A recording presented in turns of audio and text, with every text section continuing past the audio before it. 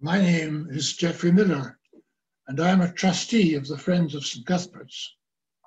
Our aim is to secure the presence of our church in the city of Edinburgh. Members receive our church magazine and, out with pandemics, meet with others at organised outings. If you enjoy viewing our series of talks or have ideas about further subjects or speakers, why not join the Society? Details are available on the church website. When I was a medical student in the 1950s, I learned that the International Grenfell Association engaged students to work with their doctors in Newfoundland and Labrador, as well as they took school pupils to help in building projects and nurseries in the summer months. They arranged transport, accommodation, and food for their volunteers. So I applied and succeeded in getting a place. Accordingly, I presented myself at the dockside in Middlesbrough to board the ore carrier Duncraig, which would carry me to Wabana, Newfoundland. Wilfrid Grenfell was born in 1885 in Cheshire. His father was a schoolmaster, and after leaving school, he went to London to study medicine. When he qualified, he had a strong urge to work among disadvantaged people. Inspired by the evangelist D.L. Moody, and he joined the Royal National Mission to Deep Sea Fishermen, which resulted in him traveling to Newfoundland and Labrador in eastern Canada. He left the Deep Sea Fishermen and established his own organization, the Grenfell Mission, combining a Christian mission with the provision of health and welfare and education amongst the very poor inhabitants. He earned money for the mission, writing books and holding public meetings. Labrador lies at the same latitude as Scotland, but under the influence of the cold Labrador current sweeping from the north. The name Labrador is the name of its first discoverer in 1498, the Portuguese explorer Lavrador. The breed of dog is named Labrador as a shortened version of Newfoundland water dog, and this avoids confusion with the large, long-haired, and often black Newfoundland dog. Grenfell found three groups of inhabitants struggling to survive amid great difficulties. The largest group were white settlers, originating from the southwest of England, from Ireland and Scotland, who lived on the coast catching fish, mainly cod, which they salted and sold for consumption in Russia, Germany, and the Low Countries. The next group in number were the Inuit natives, who also fished and used sealskins to make small clothes, which they sold to the Hudson Bay Company agents and earned small amounts of money. The third group were also native to the area, being Innu, who lived by trapping bears, caribou, and porcupine, and again selling their skins and wares. Polar bears were rare in the summer months, but present in the winter. All were living in poverty, in small settlements, in huts or tents, and suffered from malnutrition, scurvy, beriberi, rickets, tuberculosis, and other infections. The climate was subarctic or Arctic. Their only other support came from the missions of the Moravian Church and the Roman Catholic Church. Although Newfoundland was the first colony of Great Britain to be founded in 1809, it remained separate from the Dominion of Canada until 1949. Men from Newfoundland served in the Great War with heavy casualties, and again in 1941, when it provided a major air base at Goose Bay, serving to defend transatlantic convoys and refueling aircraft crossing to Europe. The Grenfell Mission later became the International Grenfell Association and concentrated on the health and education aspects, leaving the evangelical mission to other organizations. It took on volunteers, mainly school leavers, boys who worked as laborers in the building projects, and girls who assisted in the care of children in school or patients in hospital, as well as a medical student during the summer months. My passage was arranged aboard a bulk carrier ship from Middlesbrough, going to load iron ore at Wabana in Newfoundland, a mine which operated between 1895 and 1966. There were 3 of us taken on as supernumerary crew, one being another medic and one a forestry student, and we were assigned comfortable cabins for the journey, which took about a week. On arrival, we travelled by taxi to St. John's, which is not very far, the capital of Newfoundland, and stayed overnight before embarking the next day on a coastal steamer, the steamship Kyle, which was my conveyance to Labrador. It was crowded and smoky from coal fuel, but after 4 days, stopping at several villages, we arrived at Happy Valley, adjacent to Goose Bay in Labrador, and I was then collected by car and ferried across the river to the Grenfell Hospital at a place called Northwest River. My task was to travel by boat northwards with a doctor to follow up patients with pulmonary tuberculosis in their villages. The hospital ship, the Marival, in service between 1926 and the 1960s, was a wooden schooner equipped with X-ray facilities. And my duty was to take X-rays and process them so that the doctor could compare the patient's condition with previous examinations and advise on treatment.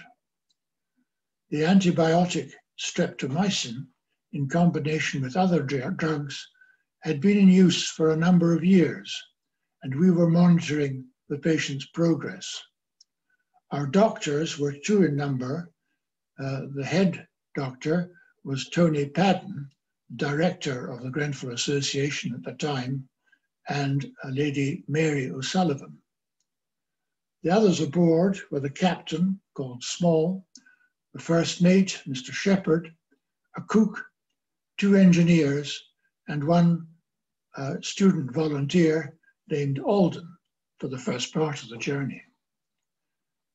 We visited several small settlements for consultations with patients who had been lined up either by their Moravian missionary or Catholic priest, and most had a chest X-ray for comparison with their previous examination.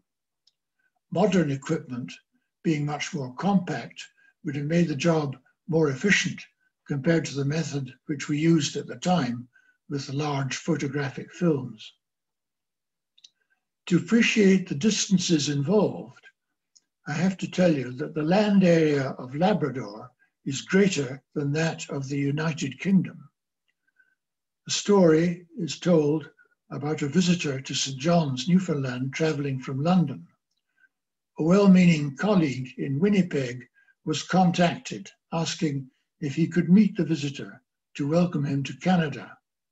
The brusque reply was, "Meet him yourself, you live nearer." Our most northern call was at a place called Hebron, about 1,000 kilometers from Northwest River. There were 58 families there, and at the time of our visit, plans were being made to evacuate the settlement, but this was not revealed for some months. When implemented 6 months later, they were resented by the settlers, and the resettlement was a failure. However, Hebron remains abandoned, and we were probably the last visitors there. The larger settlements were served by nursing stations, which had 2 or 3 beds for patients. Those needing more attention had to be transferred to hospital at Northwest River or to hospital in St. Anthony in Newfoundland, and if more specialized care was required, to St. John's in Newfoundland.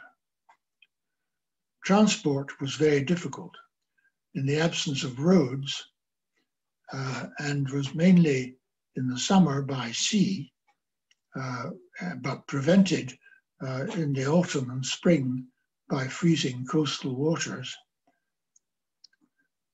Sledges drawn by dog teams can operate in the winter, but are very dependent on weather, and a firm base of frozen sea water. Air transport was introduced late in the 1940s, based on single-ended de Havilland beaver and otter planes, which could land on floats or skis. Communication was very difficult, with no telephone system and an erratic radio contact due to the distances and frequent bad weather. A modern health service does not come cheap, and there are particular difficulties in Labrador with barely any roads and small population centres widely spaced, being sited where the fishing population had made its harbours, and the Moravian and Roman Catholic missions followed them. Our boat, named Maraval, was subsequently sold and converted to carry freight and finally fuel petrol. Tragically, after it had been sold, it caught fire and was destroyed in 1978 while in dock, with the loss of 2 lives. We set off with our engine, travelled northwards. One evening when we were at anchor, Dr. Padden decided that the crew should learn how to catch cod to supplement our diet. The traditional method of fishing on the Grand Banks of Newfoundland was with a hand line from a boat, a dory, or as in our case, a schooner. The hand line was wound on a frame, and tied to it was the jigger, consisting of a lead weight in the shape of a fish some 15 centimeters long, with a tail fashioned as a metal hook. The technique was to lower the jigger over the side of the boat, lower it until it struck the sea bottom, and then raise it by about 1 meter. There must have been a shoal of fish waiting to be caught, because you could feel them bumping on the hook. And when you felt contact, you hauled the line in, and there would be a cod caught on the hook, often foul hooked, unfortunately. The method may now be illegal, but once in a shoal, the process could be repeated by 2 or 3 fishers from the same boat until you thought you had caught enough. Then you filleted the fish and hung it on the ship's rigging to dry in the sun. When dry, you could pick off a segment of dried fish, separate it from the inner surface of the skin, and after considerable chewing, swallow. One important aspect of life for a 23-year-old is food, and surprisingly, there is no mention of this in my letters. I remember there was a barrel of salt water on the deck, which contained various cuts of meat. And once, when we encountered another boat engaged on scientific research, which was more fully equipped than ours, we were able to obtain frozen meat, which improved our meals considerably. Our cook had a wood-burning stove, which he lit in the morning before he came to wake us up.